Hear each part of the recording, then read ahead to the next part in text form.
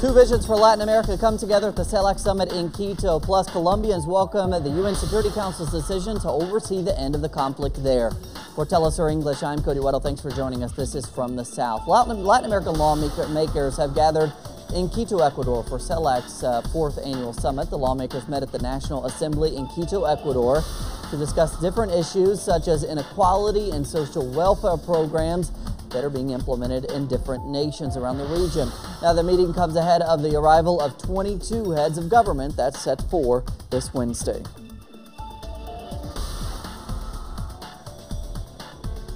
And our correspondent Luis Arroyo is there in Quito ahead of the summit. Parliamentaries from Latin America and the Caribbean have met today in the National Assembly of Ecuador to create a draft that they will present to the presidents that will attend tomorrow, the fourth summit of the Community of Latin American and Caribbean States. For the very first time, this regional alliance is divided in two. In the group of countries that support the imperialist interest over the natural resources of this wealthy region, and the other group of countries that support the progressive governments that have always seek to create an alliance in this region of the world. Luis Arroyo, Telesur'S, Quito. And one of the big surprises of the summit has been new Argentinian President Mauricio Macri's decision not to attend. Now, critics claim this reflects his ideological stance towards the region. With more now, our correspondent Leonel Poletti reports from Buenos Aires.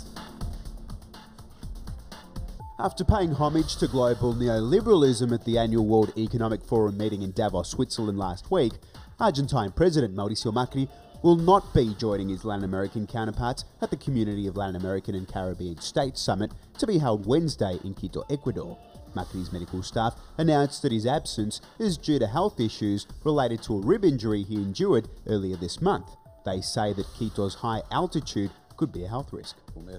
The argument regarding Quito's altitude is quite odd. I think he does not want to see himself face to face with Nicolas Maduro, nor does he want to look into the eyes of Evo Morales, or have Evo look at him, nor Rafael Correa, who will host the summit. During his trip to the Davos summit, Macri publicly announced that he was pain-free and well on the road to a full recovery. All of a sudden, his injury again takes centre stage and keeps the Argentine president well away from the fourth CELAC summit, where Argentina is expected to be scrutinised regarding the imprisonment without trial of social activist Milagros Sala. Macri does not want to pay the political price of the issue of Milagros Sala's imprisonment being brought up in the plenary of the CELAC summit. Macri gave clear evidence at the Davos summit that he aims for unrestricted economic liberalisation with the US and the EU. Many say that this will be a detriment to Latin American regional integration. According to analysts, Macri's absence at the CELAC summit clearly demonstrates his intention to ward off Argentina's Latin American neighbours in order to pave the way towards free trade relations with the US and the EU. It is clear that Macri's policies will bring Argentina closer to the Pacific Alliance. And not only to that alliance, but also to the Trans-Pacific Partnership, which already includes Asian nations that have a coastline on the Pacific. It is those nations that have some of the lowest paid workers on Earth. The fourth CELAC summit will be attended by at least 20 heads of state who will discuss the eradication of poverty and the reduction of inequality in the region. Leo Politi, Telesur'S, Buenos Aires. Colombian President Juan Manuel Santos reacted to the United Nations announcement of a monitoring mission to accompany the peace process there. President Santos greeted the UN's decision, and he said the decision shows there is backing for the peace process from the whole world. With more on this major step in the peace process, we turn now to our correspondent Natalia Margarita. She's there in the capital, Bogota. The unanimous support from the United Nations Security Council has been widely welcomed in Colombia. All 15 members vote for the British-sponsored resolution to monitor and verify Colombia's definitive bilateral ceasefire and the laying down of arms. It is important to remember that the Security Council is made up of countries that among them have very strong and long-standing tensions, and yet they have reached an agreement to unanimously adopt a resolution on an issue that is difficult and complicated. The United Nations will establish a political mission of unarmed international observers, initially for a period of 12 months, to monitor and verify on the ground the laying down of arms. For the government chief negotiator Humberto de la Calle, this puts an end to a speculation about the future of the weapons. Lo que está claro es que no habrá armas. What is clear is that there will be no weapons in the hands of the FARC, and that the guarantor of that for the international and national community is the United Nations. The laying down of arms will be carried out before the United Nations, and I believe that's a key milestone in this process. Speaking at the Security Council, Foreign Minister María Ángela Holguín thanked each and every member of the Security Council for their full commitment to a country that has decided to bring to an end decades of conflict and sorrow. For the United Nations and the international community, this is an opportunity for success, because they have been asked to support the implementation of an agreement to a conflict that is already being resolved by the parties involved through negotiation and dialogue. The UN Secretary General has already announced the beginning of preparations, including on the ground, to ensure that this political mission can be fully operational as soon as a final peace agreement is signed in Havana. Natalia Margarita, Telesur, Bogotá. A dramatic prison break to report to you in Brazil's Pernambuco state. Now, the jailbreak happened after an external explosion destroyed one of the prison walls there. Authorities are investigating if the explosion was coordinated with the inmates inside. 36 men were recaptured and 2 others were killed by police. 1 inmate did manage to escape and he remains on the run.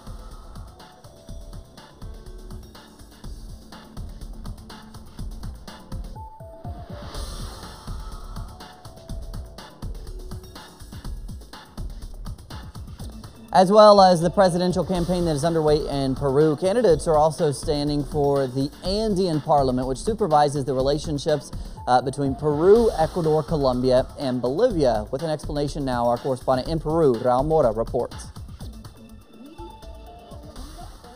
Keiko Fujimori, who aspires to become president of Peru, presented her party's candidates to the Andean Parliament, who will represent the country in that international entity. However, candidates such as Karina Ñaupari could not answer basic questions about what they would do if elected. What is the government plan of Keiko for the Andean Parliament? Good afternoon.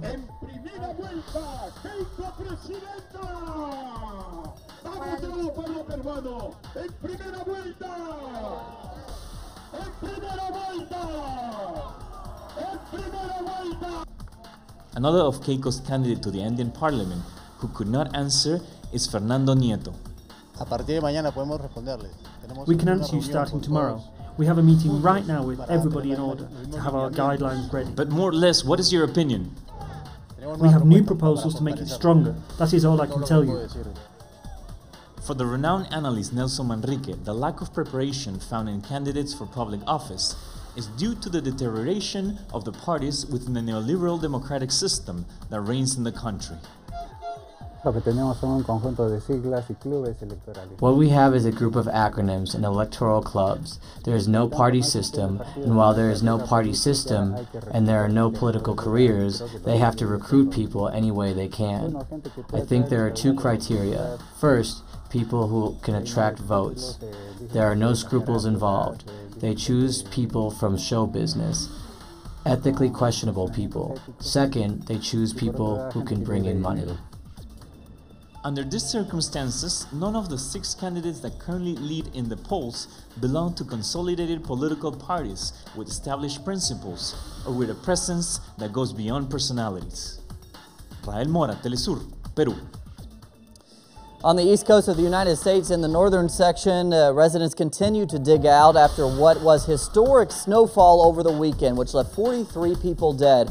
With more on a historic storm there from New York to Virginia, we turn to our correspondent, Bianca Perez. The northeast region of the United States continues its efforts to clean up after Winter Storm Jonas dumped up to 3 feet of snow in some parts of the country. The cleanup in the main cities has mostly gotten done in the main roads. As you can see, the majority of downtown Washington, D.C. is now clear in its main roads. However, the sidewalks are still something that is in the process of being cleaned, and it is very difficult for people who are walking to kind of get around in the city. Many of the people we've spoken to thus far have complained that the mobility for pedestrians is very difficult still in the city, and in cities like New York City as well, where they're trying to figure out where to put all of these tons upon tons of snow that fell on both of these cities. It is important to remember that as downtown is almost clean here in DC, residential areas are still being affected by the snow. They have not seen a speedy cleanup, not as speedy as the main roads have, and this has affected many of its residents in being able to get their cars out. Another important factor of this storm is the economic impact that it has had. It is estimated thus far that $835 million is the economic impact that the storm has had in the businesses, not only here in the DC area, but just throughout the nation as well. This, of course, is an estimate, and as soon as this final number comes in, we will bring that to you. Bianca Perez, Telesur, Washington, D.C. Bianca Perez there reporting from a very chilly Washington, D.C., the capital there. We go around the world now. We turn to Syria, where the United Nations has invited both Syria's government and opposition, the opposition there to peace talks in Geneva that will be held on Friday. Now, UN Special Envoy for Syria, Staffan de Mistura, sent out invitations earlier today, but no information has been supplied on who had been invited or how many groups might participate. However, the Syrian government has already said it will attend. The UN has stressed that the peace talks must open humanitarian aid access to besieged areas.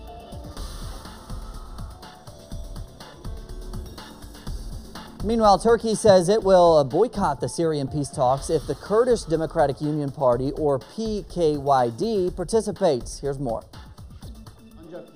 We are not against the Kurds. We are categorically against the YPJ and the PYD, who oppresses the Kurds, sitting at the table.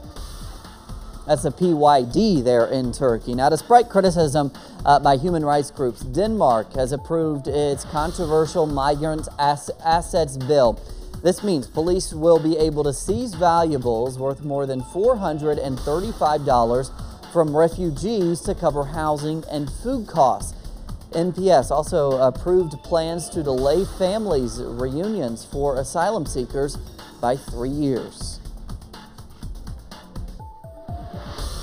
The Secretary General of the United Nations, Ban Ki-moon, has sharply criticized Israel's settlement activities. Speaking at the Security Council, Ban described Israel's settlement building as, quote, provocative acts, and he also raised questions about Israel's commitment to a two-state solution.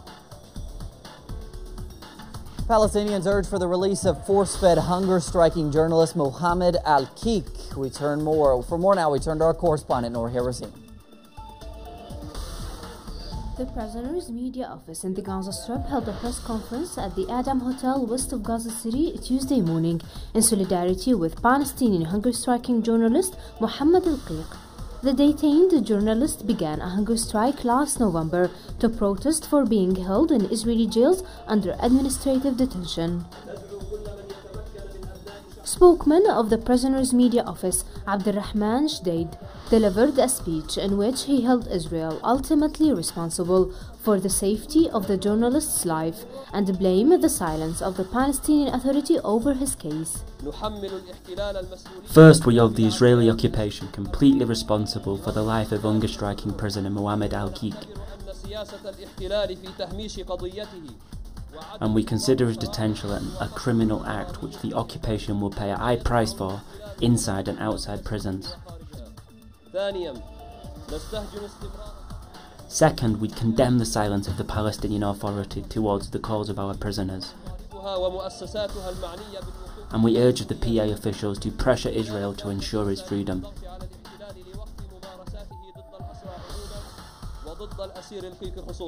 Since the start of the Jerusalem Intifada in early October, Israeli violations against Palestinian journalists have escalated, and many of them were banned from covering incidents in several locations.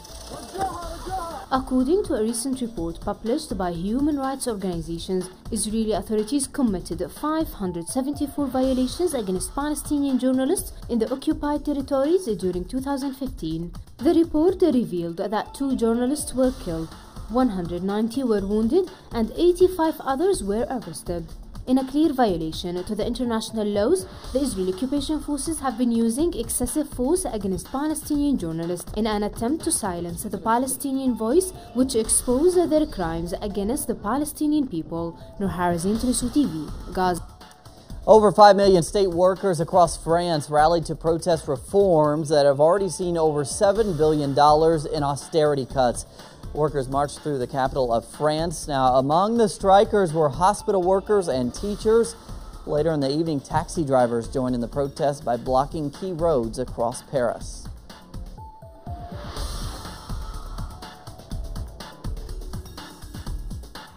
South America's crisis-hit soccer confederation, Conmebol, has elected its new president, Alejandro Dominguez. Now, the Paraguayan was unanimously elected into the position after his only rival withdrew his candidacy. Now, Dominguez will seek to bring stability to the organizations after months of turmoil involving arrests and resignations.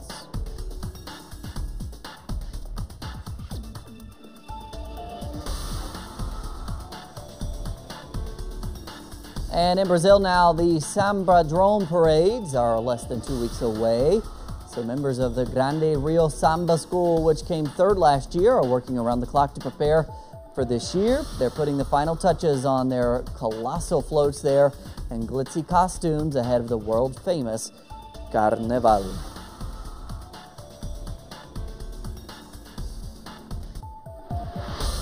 And that's what we're covering it today. Be sure to follow us on social media, Facebook, Twitter, Instagram. Also check us out on our website, telesurtv.net/English or Telesur'S English. I'm Cody Weddle. We'll see you back here tomorrow.